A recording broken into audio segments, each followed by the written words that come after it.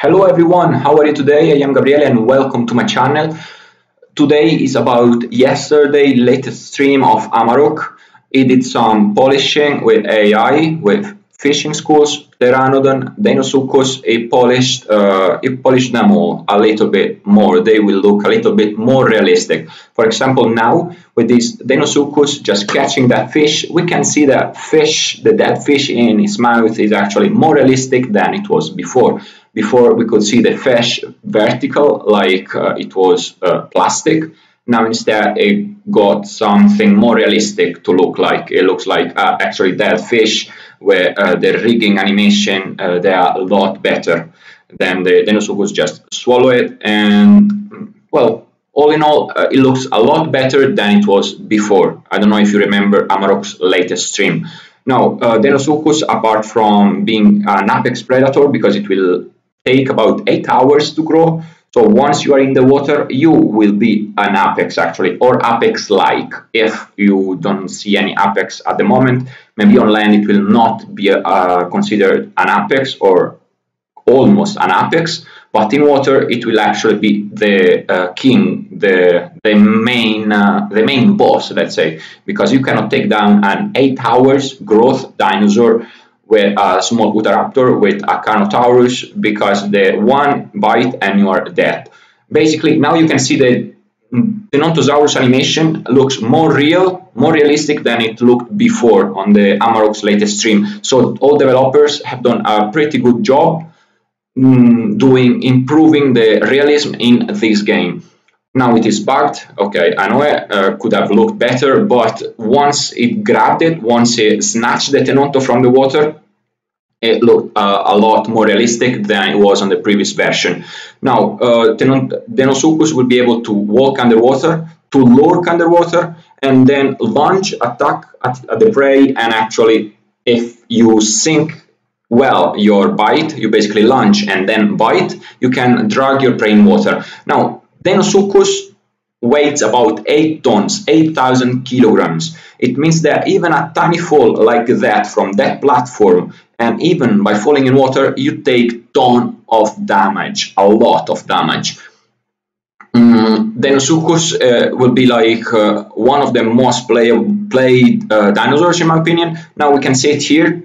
It just hit that Pteranodon that stopped flying. Now it is still bugged, so the Pteranodon artificial intelligence can still be bugged a little bit, but the animations all in all are a lot better. Now with the Pteranodon in his mouth, he was able to swallow it whole, giving the game a pretty realistic look.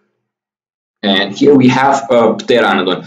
Pteranodon, I don't know how long it will take to grow. If you have an idea, please let me know in the comment section below, because I ignored it. I know that Deinosuchus will take 8 hours, 8 long hours from hatchling, juvenile, sub-adult and adult.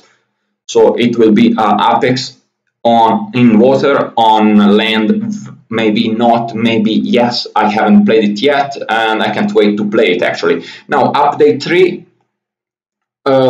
will very likely become out as a beta. So if Evrima, the Isle Evrima is a beta, now we're gonna have to choose Evrima beta and update 3 as a beta for the update in Evrima, if you want to play Deinosuchus or Pteranodon. Amarok here is testing the Dryosaurus AI, packing Dryosaurus artificial intelligence. Very likely that will be the game style, the play style of many players that are playing Pteranodon. By the way, they are trying to implement the beta before fully releasing update number 3, because update number 3 is going to be a huge change of gameplay.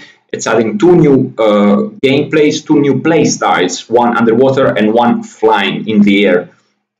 So it has plenty of bugs, a lot of bugs, and even Hypnos say that once it is fully released, they will do plenty of hot fixes, plenty of patches over patches to fix bugs and glitches, very likely. So that's why they are opting for a beta. So before update number 3 will actually be released officially, we can play Pteranodon or Deinosuchus by opting for a beta of update 3. Now this is just a rumor. It may be true, it may be, well, actually developers said it, but they may choose to do it or not. We will see that in the future. Now, we have seen the Pteranodon once in flight. You basically consume stamina only when you go up and up in the sky. If you go down, you won't consume stamina unless you are on a free fall and you have some stamina left. Then let's say you hit a target and you start your free fall. Then you have to consume a little bit of stamina to get your flight back. We're gonna check it here. By the way, I think that they have added some sprint option for the Pteranodon flying, where you consume little stamina. For example, now in my opinion, it is sprinting the Pteranodon.